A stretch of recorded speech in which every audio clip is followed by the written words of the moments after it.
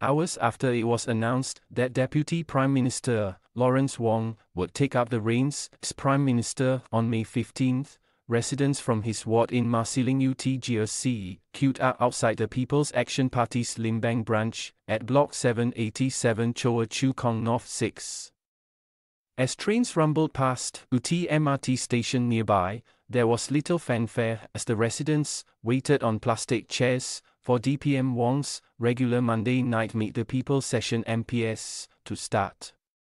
Residents, whom the Straits Times spoke to at the MPS, said they were happy for DPM Wong, who has been an MP for Marsiling UTGRC since 2015 and oversees the Limbang ward. He made his political debut in 2011 in West Coast GRC.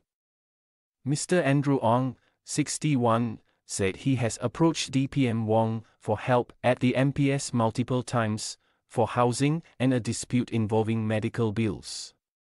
We come here for help because Lawrence will get the agency's attention. He's very fast in assessing the facts. My cases involve money, and he is very good at assessing quickly.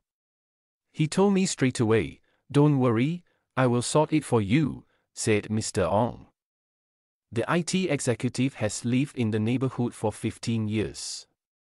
He deserves to be our PM, Mr. Ong added. DPM Wong, 51, had been the presumptive next Prime Minister since April 2022, when his peers picked him as the leader of the PAP's 4G team. Earlier on April 15, Prime Minister Lee Hsien Loong announced that DPM Wong would be sworn in as the Republic's fourth Prime Minister in a month's time. A resident of a nearby condominium, who wanted to be known only as Madam Ng, 52, recalled how DPM Wong arranged for stakeholders to meet residents to listen to their concerns when a nursing home was going to be built across their development. He made sure they heard our concerns, and there was some compromise in the end, said the sales and marketing executive. Madam Ng said residents in the area are generally happy.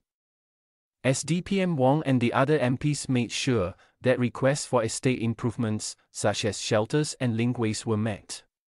I am happy for him, but it will be good if he can stay here in the next election, she added. Grassroots volunteer Shabarin Orifin, 47, said that for DPM Wong, it is all about the residents. After every event, he will ask us how we can improve the next one for the residents. He said. He is very forthcoming with new ideas and loves to listen to young people, listen to new innovative ideas, and always takes that into consideration when he gives his suggestions.